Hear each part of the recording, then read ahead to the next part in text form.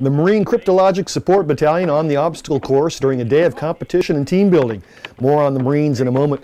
Also this week it's a busy season on the job search front. We'll run down some upcoming events.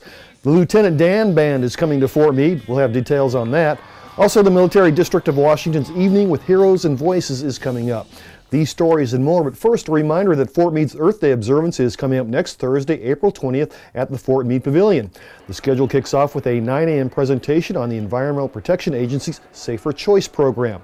The Garrison's Recycling Contest winners will be announced just after 10 o'clock.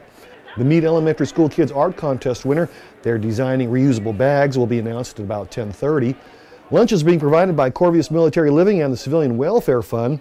The displays and exhibits are open until 2 p.m. If that isn't enough, we just found out that the Marriott Town Place Suites at BWI Airport is going to have an exhibit and is offering 2 drawings for 2 one-night stays. It's all coming up April 20th at the Fort Meade Pavilion. Meanwhile, the Marine Cryptological Support Battalion holds several big events every year to build camaraderie and esprit de corps. This week they staged a Super Squad competition that started at the obstacle course and ended with a family-friendly chili cook-off. Event organizer Captain John Lindberg says the events are for the entire Marine Corps family. So it's a little bit of everything for everyone, and that's what we try to do with these battalion events, is bring in as many people as possible to really get that family feel, and that's what the battalion commander is all about, is the esprit de corps, the camaraderie. And Marines always like to do hard things, so starting off with a real physically demanding, physically challenging event that we can actually cheer for the Marines, and then culminate with a family event slash battalion level event. It's a great day. And what about the physical challenge? We asked a couple of young Marines to share their thoughts. That's the part of the reason why most of us joined the Marine Corps, was for the challenge. And so coming out, again, doing something like this is a good opportunity to meet that expectation of challenge. I'm looking for the old course. I love it. It's a little obstacle course, make it a little different, and probably just the rucking with the pack. Haven't done that in a very long time. We do stuff like this to get together, build camaraderie, build teamwork, just kind of get to know each other really well on a one-on-one personal basis.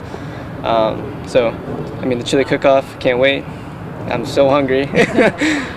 And the chili cook-off, it's a good way to end a day of tough physical challenges and bring the entire battalion and family members together.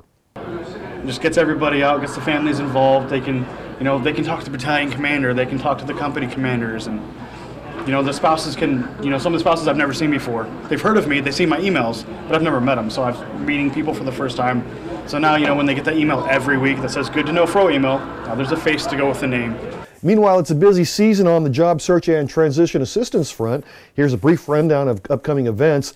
Anne Arundel County is holding the Military Veterans Expo 2017 on Saturday, April 26th from 10 a.m. to 4 p.m. at Annapolis High School. Veterans from all services are invited.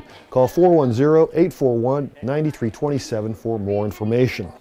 McGill Training Center is hosting a Military Spouse Job Fair Wednesday, April 26th from 8 to noon. It's a spouse fair, but everyone is invited to attend. Information can be found at www.me.armymwr.com. For event and resume doctor information, email jerome.duncan@maryland.gov. An additional note, a Military Spouse Appreciation Relaxation Station is going to be set up in conjunction with the job fair.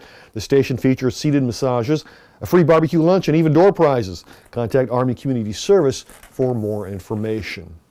In other news, we announced on Facebook earlier this week that actor and musician Gary Sinise and the Lieutenant Dan Band will be performing at 7 p.m. Thursday, May 18th on McLaughlin Parade Field. There have been questions about eligibility. First of all, it's a free event. And secondly, if you have a Department of Defense ID that allows you to get on Fort Meade, you'll be able to enjoy the show. The show is scheduled to go on rain or shine. In case of rain, the show will be moved to the Fort Meade Pavilion. And finally, in a related story, the Military District of Washington is presenting Celebrating America's Army, an evening with Heroes and Voices. There are 3 shows, Thursday, Friday, and Saturday, April 20th, 21st, and 22nd. All take place at the Arlington National Cemetery. Here's more from the Military District of Washington. I'm Brian Spann. For everyone at Meade TV and the Fort Meade Public Affairs Office, have a great weekend and a great Meade week. The U.S. Army Military District of Washington presents Celebrating America's Army, an evening with Heroes and Voices, a spectacular free military concert honoring the sacrifices of America's soldiers, first responders, nurses, teachers, and astronauts. Or visit www.mdwhome.mdw.army.mil.